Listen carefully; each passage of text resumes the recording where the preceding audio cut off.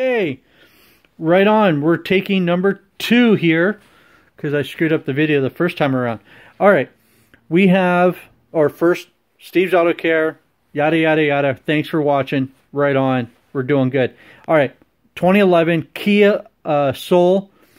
The complaint on this car is a misfire with check engine light. I test drove the car. Check engine light's blinking. It's got a 5-speed manual, and so the car is shaking and yada, yada, yada. So let me go through. I'm going to put you up on this thing to try to hold the camera in place, and we're going to go through the diagnostics with this. I've already done it once, so just bear with me if I can do this correctly. There we are. Okay, we'll get you angled up a little bit better there. All right, so first thing I want to do is verify spark out of cylinder number 2. So we're going to pull this coil connector off like so and pull this out here. Then I go to my spark test kit and pull this guy out, which is just a long adapter to go down in the hole there. And then we're going to put this guy right into here, all the way down in there. And we're going to plug that guy into there. Like so. Get it nice and deep. Get your head out of the gutter. And we're going to plug this in. If I can get it lined up with the connector. Okay. Now, if this coil is working, we should see something blinking. So I'm going to start the car up and see what happens.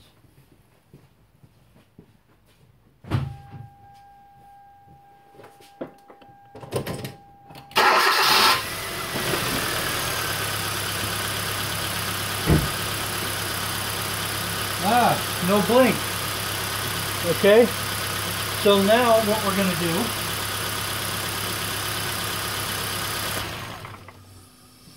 to further our diagnostics, let's think about this.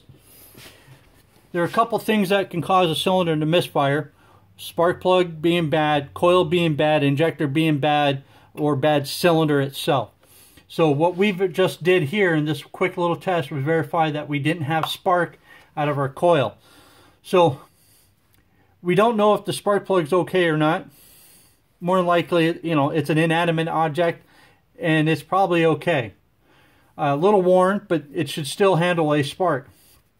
But we know without spark out of the coil, that spark plug is dead anyway. So let's try to verify if it's not the coil, but the computer signaling the coil. Now, we could get a lab scope and check it out and whatnot, but why? We got some good coils already sitting here. So we can do this same test with a good coil. Yeah, make sure that's all the way down in there. And for giggles, we'll plug this into number 4 here. So what we've done is swap cylinder number 4 with cylinder number 2, and we're going to verify that the computer can fire the coil. And if that's the case, then we should start seeing blinky here with this coil that was on number 4. So let me go start the car up again.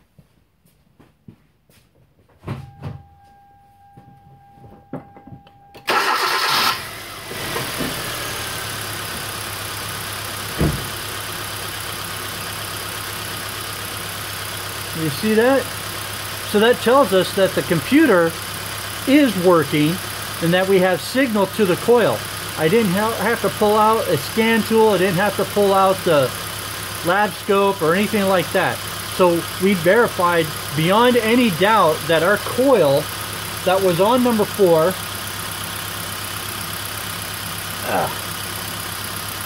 that this number 2 coil is dead, because you see the engine shaking, so number 4 is misfiring, and if it wasn't, then we'd have worse misfire anyway. So there we go.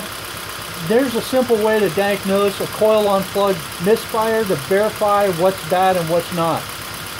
Now keep in mind that what usually will take out a coil is a worn out spark plug with a gap that's big enough that you can drive a truck through it. And that's what the case was here. The gap on the spark plug was really big. And what I found out is some of the Kias had come shipped with standard resistor or standard champion spark plug. So they were out at 60,000 miles. If they went to iridium or even double platinum, you could probably take it up to 100,000, but I wouldn't want to leave those spark plugs in the aluminum head for 100,000 miles. That's a whole different scenario. But anyway, I'm going to shut this off, and thanks for watching, and we'll see you later.